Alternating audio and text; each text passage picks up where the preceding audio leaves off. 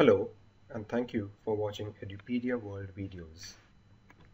In the previous videos, we have covered the SAP FICO overview, where we have covered all the sub-modules within SAP Finance and Controlling. We will now look into every sub-module in detail along with the demo to understand in a better way. In this video, we are going to start with Accounts Payable. The training objective of this video will be the following. The participants are expected to understand SAP Accounts Payable concept and the processes. We will cover vendor master data maintenance, logistics invoice verification, consignment, finance direct invoicing, invoice parking and posting, tolerance limit settings, payment difference settings, down payments, resolving parked or blocked invoices, invoice releasing, outgoing payments, document reversal, special GL, and accounts payable reporting. We will start with accounts payable purchase to pay cycle. You will often hear the terminology P2P as well. P2P is nothing but purchase to pay. In accounts payable, we are talking about the relations with the vendors and all the transactions which take place with our vendors, which means if you are a part of an organization, you are someone who is purchasing goods or services from a vendor, and hence the cycle is called purchase to pay, which means right from purchasing till the last stage of paying, there is a whole cycle which is involved in a vendor relation. In SAP Finance terms, it is called accounts payable. As you see on the screen, there is a process on the SAP materials management side which slowly diverts towards SAP Finance. So it starts with a requisition on SAP MM side, and then it moves on to creating a purchase order, then receiving the goods from the vendor, then invoicing. The invoice is sent by the vendor in this case to the organization who is purchasing. This invoice is booked in the SAP system either manually or automatically. And finally, the payment is made to the vendor either automatically or manually. We will discuss these finance stages in detail going forward in this presentation. Let us first discuss what are the different kind of roles and responsibilities. Accounts payable is not just one person's job. In fact, it is not even a job of just a team of 4 to 5 people. It involves various roles and various people from different teams combined to complete the accounts payable role, the accounts payable cycle. First and foremost, you need an AP accountant. An AP accountant is someone who is responsible for parking and posting the documents in the system, the vendor invoices and the credit memos in the system. This person is also responsible to display any reports in the accounts payable area. They're responsible to display invoices or to display the vendor master data details at the company code level. On the rightmost column, you will observe there's something called position. This is a very generic column. In some companies, they're called analyst accounts payable, but they may be called something else in different companies. So this column should not be taken as a thumb rule. But yes, the first and the second column gives you a very clear idea what is a duty of every different kind of role. The second role that we have here is accounts payable master data administrator. This person is responsible not only for displaying the vendor master data, but also for maintaining and deleting any vendor master data details. Of course, this person should not do any such deletions or changes to the master data without any necessary approvals. Thirdly, you will see there's someone called Treasury Admin. This person is mainly responsible for matters related to payments or displaying data or managing the bank master data or displaying any treasury reports. Next, we have the AP supervisor. A supervisor is a much higher role compared to the others because in this case, you're not just allowed in SAP to display documents, but in fact, you're allowed to post documents as well as post any clearing. This role mainly involves, as you see on the screen, posting, releasing, maintaining any reversal documents, or making payments, etc. This person also has the authority to generate accounts payable reports in the system. The next role is an accounts payable accountant. Over here, this accountant is responsible only for parking the documents. And the next role is the master data admin. Over here, this person is allowed to only maintain and delete the master data. These are at a corporate or a manager level, which means that they do not have to only display as the other roles at a junior level, but they're allowed to also maintain and delete any master data. Similarly, you also have an AP supervisor manager role. Next, we have the reconciliation account. We have covered very briefly what exactly does reconciliation account mean in our overview.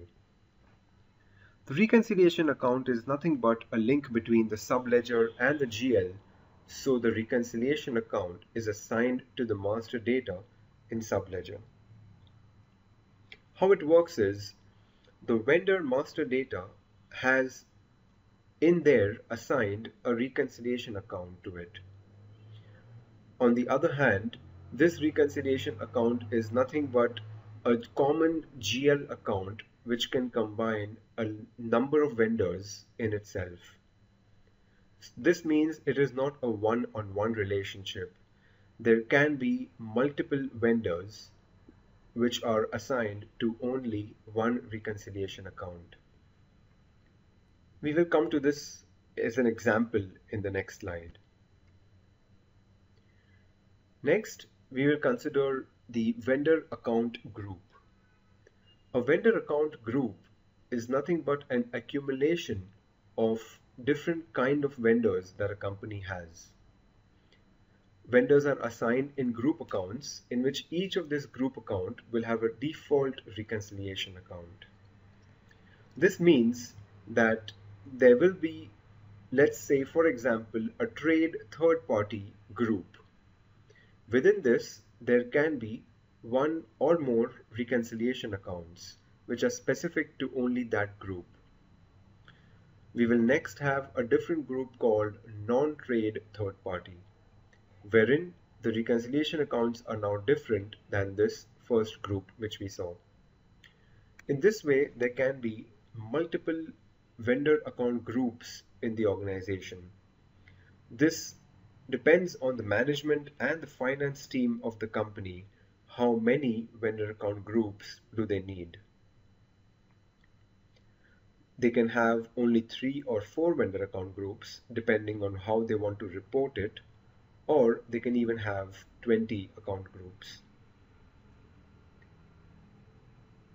This slide shows you how exactly a vendor account group is then divided in terms of the number ranges. For example, if a vendor is starting with 100001, that means that vendor belongs to a group called Trade Third Party, ZKTP, and the number range is K1. So there are different steps involved in this type of configuration. The first step is we have to create an account group and we have to give it a name. The second step is we have to create a number range called K1 and we have to give it a range. For example, 1 lakh to 2,99,999. And now that we have two different details in place, in SAP we will assign a number range to an account group. Similarly, you see it has been done for all the different account groups as below. You will notice that there is no overlap between account numbers. If an account number ends here with 2,99,999, then it has to start with 3 lakh in the next line. This means that there is no overlap between different account number ranges. You can also have number ranges not just in numbers but also in letters. This means you can have a vendor called Z001 or you can have a vendor called V112. This is possible to do when the account number range is in letters as in the last row over here. Let's go to SAP now, where we will check how exactly the vendor account groups are created, as well as how they're assigned to different number ranges. You will now see that we have in SAP an option of defining account groups for vendors. This is available in SAP under Financial Accounting, AR and AP, Vendor Accounts, Master Data, Preparations for creating Vendor Master Data, and the first option is to define the account groups. Without creating the account groups, you cannot move ahead to do any other vendor master data configuration. Hence, this is very important. Once we click on this, you will get an option to either enter a new entry or you can change any of the existing entries. Let's say we have created an account group called vendors number 0001 as I have highlighted over here. You can double click on this and this will take you to a screen where you can change the field status of every field within the vendor master data. For example, I can double click on general data and I can double click on address. It says over here that the name of the vendor in the master data is a required entry. This means it is mandatory to write the name of the vendor. And of course, why would we have any vendor without a name? Hence, this is very important. Whereas the other entries are optional. For example, you can choose to not enter the street or the district or the PO box, etc. about the vendor.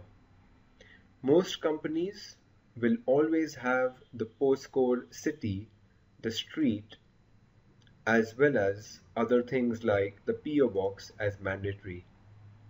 But in this example, we don't have it. And we will see this in a practical way now. If I go back, you can also change that for other tabs within the vendor master. For example, you can have the payment details like the bank details as mandatory if you want. In this case, we see it has been set as optional. Since this is a training environment, you will find that most of the details are optional so that you can train the different people accordingly. That's how you create an account group. You name it and you have a description for it, and then you set the different field statuses. Now that your account group is created, the next job would be to create a number range, and that is over here. Create number ranges for vendor accounts. If you click on that, it asks you whether you want to change any existing intervals, or you want to display them. Let us go in the change mode. Now you have the right to make any changes to the account groups over here. But do keep in mind that there should be no overlap of account groups from one to another. This means that I cannot create an account group which is ending with a number which is already starting over here. Let's take an example. Let's try to create an account group over here. It says 6 and ending with 101 till 200.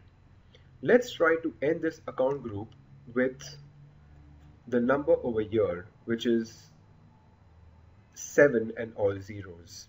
If I replace it and I press enter, it says enter intervals without overlap, which means it is trying to warn me that I cannot enter any intervals with an overlap. I have to change it now. Yeah, so that's how an overlap is not allowed in the system, and we will revert it back to what it was. So this is how you create a number range. As you saw earlier, if we give it a 2-digit or a 2 alphanumeric number over here, and then we set a range against it. You can choose to have the number range created internally by SAP, or you can choose an external option. External means that I can number the vendor myself. If I want a particular vendor to be number 450, I can enter that manually when I create the vendor. But in other cases, which are internal, the number is automatically generated by SAP. Which means when I try to create a vendor and I enter all the details like name, address, etc. and I save it, SAP will pick up the next available number in the queue. In this case, the next available number will be 100646, because till the entry 645 we already have existing vendors. So this is how you create a vendor number range. If I go back, the last step over here is to assign number ranges to vendor account groups. So you have the account groups created, you have the number ranges created. Now you need to assign a number range to the vendor account group. This is a very simple process if you have done the first 2 steps correctly. Now we need to just add an entry for the vendor account group and add a number range against it. You can also choose the number range from the drop-down option if you do not remember the ranges already. Once you do this, you need to click on this save button and then go back. So this is a summary of how exactly the account groups are created and a number range is set for these account groups. This will help you create the vendor master in a very smooth way. We will now stop this video here and we will continue with the next slides in the next video. Thank you very much for watching Edupedia World videos.